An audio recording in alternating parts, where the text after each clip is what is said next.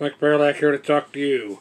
Well, after watching M tell his dark story about the precise moment he became red-pilled, I felt inspired to make my own video about my own becoming red-pill, which I cannot credit to a specific moment. I think for me it was more of a process.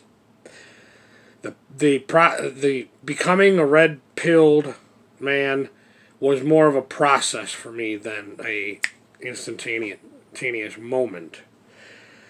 I was never 100% blue-pilled to begin with, and I say that when I think of all the times I could have said, okay, I guess this is it. This is the best I'm going to get. This is what God has chosen for me.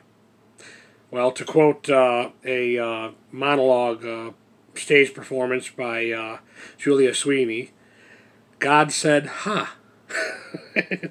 And my life would start a new chapter in a completely new direction. Sometimes because of my own actions, but not always. Sometimes because of actions beyond my control. But that's why I say for me it was more of a process. A process that I think began when Trump became president in 2016. I remember thinking my exact reaction to the knowledge that he won the 2016 election. Well, this should be interesting, and I think I've shared a little bit of this before on my channel, but I seen all these people crying, and I couldn't understand why are all these people crying. To me, it was just stupid. I mean, crying over a career politician. At the time I was still ignorant to the criminology that is the Clintons, but I still love the idea of a female president. But still would say, why Hillary? I got that from my mom. She's the one who told me that, or who put that bug in my ear about the why Hillary. Yeah, I was totally thrilled about the prospect of a female president, but why Hillary? But that was when he was elected president. I think that might have begun the process of my becoming red-pilled. I would continue to just live my life, work on myself, growing and changing. Lifelong process for anybody. But becoming red-pilled to the world around me, I only wish it would have happened sooner. Even though I've made my peace with the Almighty, but I do recall a direct quote from Robin Williams about being alone. I used to think that the worst thing in life was to be alone. It's not. The worst thing in life is to be around people who make you feel alone. But Trump becoming president in 2016 was the start. Other things that would come up is watching red pill content, which was a slow process. At first I was like, yeah, okay, whatever. But it got to the point where I was getting answers to... I think I made a video about this a year or so ago, but it got to the point where I was getting answers to questions I always had in life. And I'm finally getting answers to these questions. Constructive, usable answers. And not some BS emotional roller coaster. But the real, and there's, I just seem to recall, I made a video pertaining to this next part in-depthly, is my personal mind-blowing thing that opened my eyes to female nature. It was like I was able to figure out things that happened to me in past relationships and stuff. It's like, oh, okay, that's why she acted that way or that way, But ultimately, and I believe I said this in the video, it was quite liberating. It was quite liberating because the knowledge that females do not love the men in their life romantically. A female's love goes as far as what a man is able to provide for her.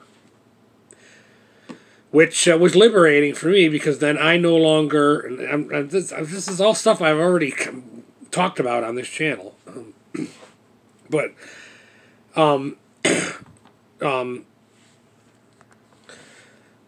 whenever I lose my train of thought, I gotta hit pause to save time on the video I'm making. But yeah, it was it was liberating. It was liberating for me personally because now I no longer had to feel guilty about my inability to love a female simply because she is female and has female genitalia. This is my one and only day off before I gotta go back to work tomorrow, so I do have to do some shopping, produce, oil and vinegar based dressing. I find it's best to make myself full on raw vegetables at night so I can sleep. Oh, let me acknowledge this here and now on my prior video. Yes, I do recognize I said Dominican voting system. I meant Domina.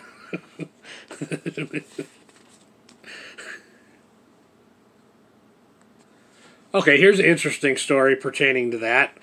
I was expecting to be stopped when I put my ballot into the machine, because this has happened before. I've undervoted before, and always there was an additional step. This is years ago when I voted for Bush W's re-election. The voting poll that I went to vote, I voted, who I wanted to vote for, and then I put my ballot in the machine. I didn't vote for judges and stuff, and so a thing popped up on the machine. Oh, you undervoted. And I said, oh, I told the gentleman, I don't feel informed enough to vote for those judges and that. He's like, that's okay. You just got to hit. It's just an additional step. That didn't happen this time around. I didn't vote for those. The ones where either you had to vote for a Democratic representative or a write-in, and I wasn't the way I felt, the way I feel in recent months and years about being backstabbed by the Democratic Party all my life. I wasn't about to give any Democratic candidate the benefit of my vote, so I chose not to vote. If my only option was to fill in the little thing to vote for that Democrat, I wasn't going to vote. So this time around, I'm actually almost surprised that didn't come up. As a matter of fact, I did say something to the guy. He says, I didn't vote for any of these Democrats at the end here. He's like, oh, yeah, that doesn't matter. They get it automatically. Okay, well, whatever. Okay. I just know I wasn't going to benefit those Democratic individuals with my little scribble.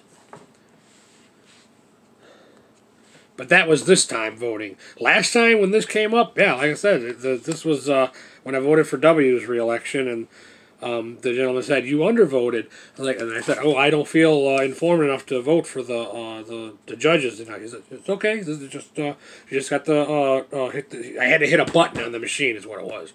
That didn't happen this time around. So, and that's why it got me thinking about this Dominica, I think, system where they're saying that the technology is actually being made this way on purpose so that they have to count those ballots separate, if they could count it at all. And one of my videos I made, I was trying to be a little humorous, but I was dead serious. This is what it seems the left wants. This is why they want to get, they want to abolish people's belief in God. They want to take God out of the system because they want you to believe in their new Trinity, the name of the liberal Lord, the righteous Democratic Party, and the holy social reset. All will give total allegiance to the holy social reset. I mean, I was trying to be funny, but I also was making a flunking point. They want to be God. They want to be the only one you come to for everything you need and want in life. They want to be God. That's what it seems to me, anyways. It's just one man's opinion, but I don't think I'm alone. Alright, well, this is my only day off. I gotta do my shopping and... Mike Paralack, thank you for your time.